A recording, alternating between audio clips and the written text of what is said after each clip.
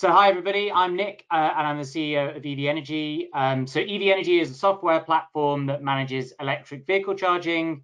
So we think charging is the most challenging aspect of owning an electric vehicle, and we help to make electric vehicle charging as simple as possible for end users, as green as possible by aligning charging with the availability of renewable energy, and as cheap as possible. This is Christian. I'm the CEO of Hubject, and as Hubject, we are operating a digital marketplace for companies active in the EV space. What does it mean? We are trying to bring all the relevant parties together on our digital marketplace so that they can establish a proper customer charging experience, because we believe that this is one of the key challenges we are facing in the market, that it's not that easy to recharge your vehicle all over your country, all over your city, all over your region. And we want to make this happen. And therefore, we are operating this marketplace, also called e-roaming platform, which is bringing all the companies together on a digital level so that they can easily establish a collaboration with each other.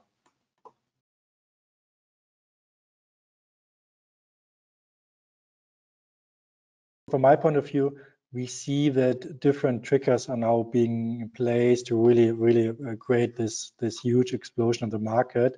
Of course, one trigger, and I think we need to bring this to the light, is definitely that there are more and more regulations on the carbon emissions, not only in Europe, but also in other countries like California, of course, is pushing on this. And I think this also is somehow needed, not to have a negative impact on the car manufacturers, but to really have a kind of joint target picture in place. What do we want to reach as a society? And I think reducing the carbon emissions in general is one of the most important challenges we are facing, and therefore having a clear target picture in place from the governments, from the political organizations is really helpful. Of course, the goals we have now in place are, I would say, kind of demanding, but we also have seen that, especially in the last 2 years, most of the car manufacturers have found proper solutions how to fulfill them, so that we are now seeing really a huge lift up in regards of available EV models, for example. All international OEMs have now announced that they definitely will include a lot of EV-based models in their portfolio. A lot of car manufacturers have already announced that they are stopping producing ICE vehicles in the future and switching completely to emission-free vehicles, which I think is great. And that's, of course, really pushing the market forward. In addition, I think facing a big crisis on a global level, we also have seen that a lot of people have changed their behavior in the way how they are using resources. I think this topic is also becoming more and more relevant. And that's, of course, also changing the perspective of a lot of drivers, asking themselves, how do they need to drive, how much pollution they need to create. And that is, of course, also another trigger why we now really see a big explosion in regards of not only available car models, but also really in regards of the take rate. And last but not least, we also have seen that a lot of governments have launched new subsidies last year during the crisis to still stimulate the economy, not only the German market, but as well as the French market, the British market, other markets as well. And that is, of course, also helping to increase the acceptance by having a better pricing in place for electric vehicles, which are today still a bit more expensive and a bit more complicated. But if we can reduce the pricing of electric vehicles, that, of course, is increasing then the attractiveness to buy or lease such a car.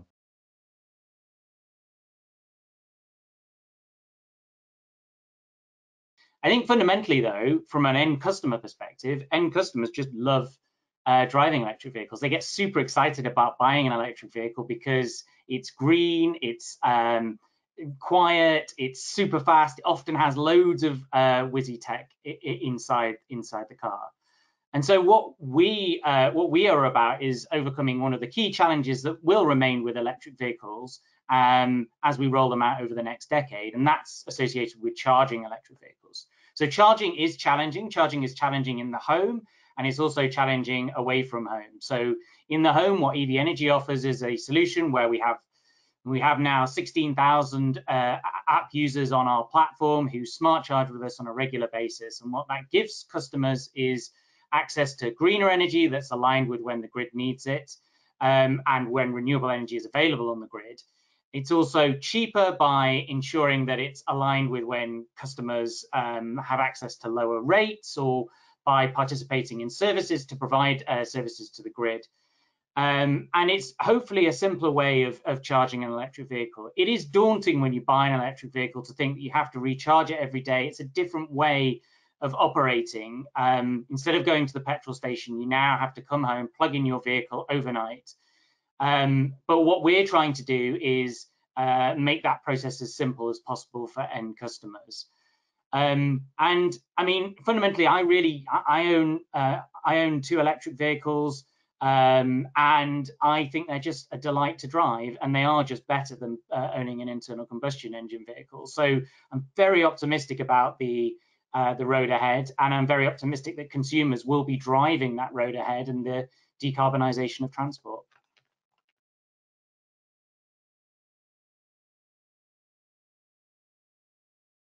We truly believe in collaboration. In fact, since Hubject has started its activities in 2012, we were focused a lot on setting up a kind of level playing field where all kind of companies can easily collaborate with each other, because as Hubject we believe that a successful EV market will consist not only of big companies, but also of a lot of startup companies, medium-sized companies from different industries. We see right now that a lot of, let's say, unusual companies for the EV industry are joining the market, like retailers, for example. A lot of supermarkets, retailers are installing charging stations in front of their stores. Not only to have charging stations there, but also to really to start changing into a more renewable ecosystem. We all know that right now we are focused a lot on passenger vehicles, but we will soon see that also electric trucks will cruising around. And then of course we need to see how we can integrate them easily as well. And therefore we believe that collaboration is one of the key success factors. And as mentioned, we especially believe in the fact that we need to have a kind of equal collaboration place, where it's maybe not that much relevant how big you are or how big your budgets are, but still every company should have a fair chance, a fair opportunity to do business with each other.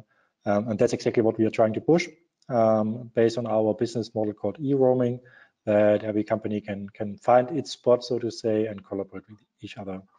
And remembering the early days in 2012 and 2013, of course, this idea of bringing everyone together on a digital marketplace was not the, let's say, the easiest business we had there then, because of course a lot of companies have stated to us, hey guys, I've now invested millions of euros into charging infrastructure.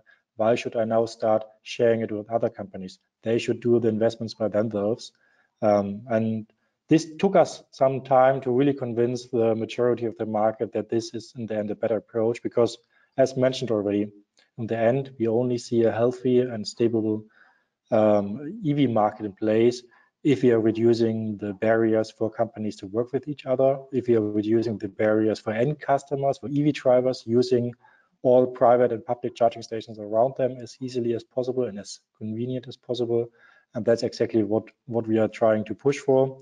And seeing now that we have more than 800 companies in our marketplace already collaborating, I think we have achieved at least a small result already.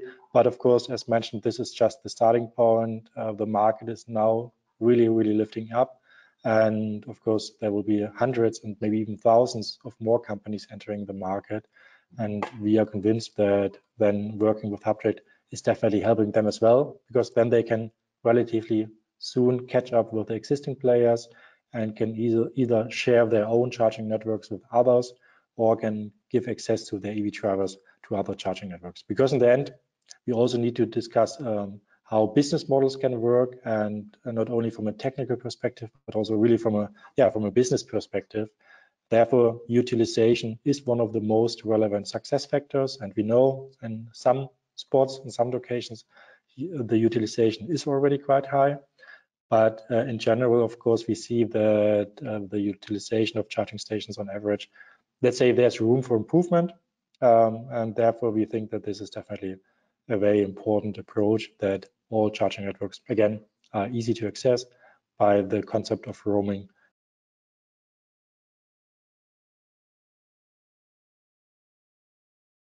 So through the collaboration with Hubject, what we're trying to do really is to manage and simplify the process of getting access to and paying for all types of charging. So I don't think our customers, they don't think about it in terms of like home charging or roaming charging. They just want a service that they can access that gives them charging across anywhere. And they want it to be super simple, super straightforward. And so as a business, we're focused quite squarely on the home right now. We work with energy utilities and other customers to deliver that service.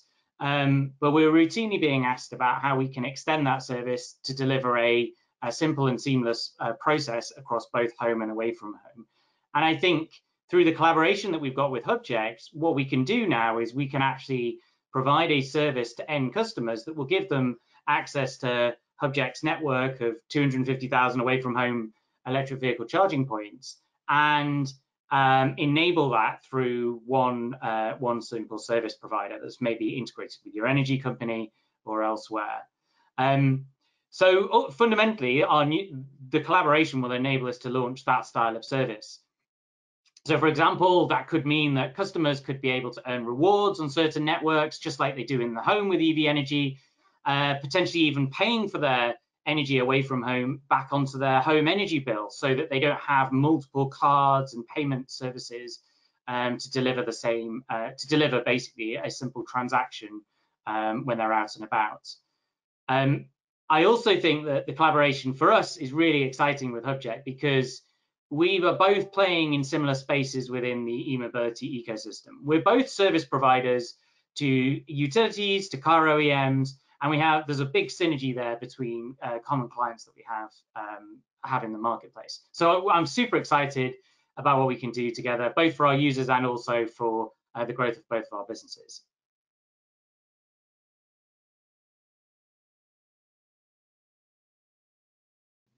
So in regards on how the future may look like, I think it's important to mention that all involved industries, or at least the mainly involved industries, the car manufacturers, the energy companies, but also the oil and gas companies, they are facing one big challenge right now. And the challenge is that all their business models become smaller and smaller in the future, because there's one thing for sure: we will use less oil in the future. We also will use less electricity during the ongoing energy efficiency discussions. And also we know that people have the tendency to buy less vehicles. So therefore, all the three industries are facing the challenge that they have a decreasing business model in place. And therefore, of course, I think focusing on electric vehicles is definitely giving them an opportunity to extend their business model again, because we know that, for example, if you're recharging your electric vehicle at home, that this easily increases the consumption to the same level like a normal household is already consuming all over the year. We also know that oil and gas companies have started to replace their oil and gas core business models with energy-related business models, which I think is also really, really important. And last but not least, the same for the car manufacturers, who are also now focusing on other business models than just selling vehicles, ICEs or EVs. They are now leasing it and sharing it and whatever else you can think about. And I think that's a great opportunity. So therefore, I think we are just starting something great. So the next 1-2 years will definitely show us a lot of new, interesting approaches. And I think we need to work jointly on really make this happen, make this change happen. And therefore, I really appreciate the collaboration with Nick and his team. I think that's a great example how well companies can collaborate with each other and support each other in a way that it's boosting both businesses, not only the business of one company. So that's really great, and we hope that we not only can intensify our collaboration, but also, of course, can set up additional collaborations with other companies in the market. I agree with a lot of those points.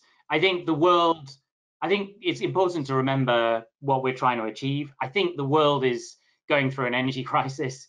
This is like a fundamental challenge that we need to all lean into. It will create massive disruption to business models, but I agree with Christian that there's lots of opportunities as well that are being created. I think in particular in the utility industry, in the electric utility industry, it's going to be a massive shift in the way that we consume energy, moving away from petrol and diesel at the pump to using electricity in the home and away from home. And if we can meet that challenge and we can deliver that, then we can decarbonize transport. And I believe we can do it pretty rapidly. I mean, some governments have already set strong targets where by 2030, the sale of petrol and diesel will be banned. I believe car manufacturers are also setting similar targets for themselves. It's a huge transformation that's going to happen, but there is a huge opportunity that if we get it right, it can lead to a better world where we can be driving greener, quieter, faster, more tech-fueled vehicles that are quite exciting and fun to drive.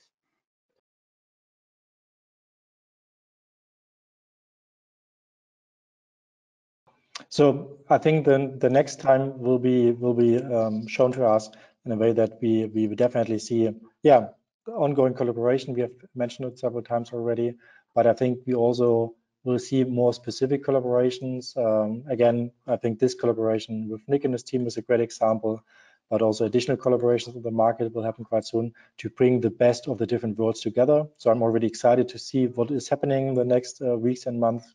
Again, the news are full right now on EV related topics, which is just to keep this in mind, which is completely different to the situation 2, 3, 5 years ago, when, so to say, e-mobility was a kind of a strange topic only some geeks have focused on, but that has completely changed. It's really impacting our daily life, and my family, my friends who are doing completely different things than I'm doing, they're asking me more and more often, hey, which kind of EV model I now need to buy and how to install a wallbox and things like that. And that's great to see that e-mobility is now reaching our daily lives. That's great. And so let's join forces. I think, again, this is so important that we are not pushing only specific perspectives forward, but really find a way how we can, how the whole market can grow by the support of all the stakeholders, all the players in the market. Yeah, and I'm super excited about the role, I think, within this collaboration that technology has to play to make the process for electric vehicle owners to own an electric vehicle and to charge their vehicle as simple as possible. That's in the immediate short term, but I think over the longer term, you know, if we can continue to develop, to continue to collaborate with other people in the industry, I think that we can really help people cross the chasm from owning a petrol and diesel car to actually owning an electric car and then fully decarbonize transport. So I'm very optimistic about what the future can hold with collaborations in the industry.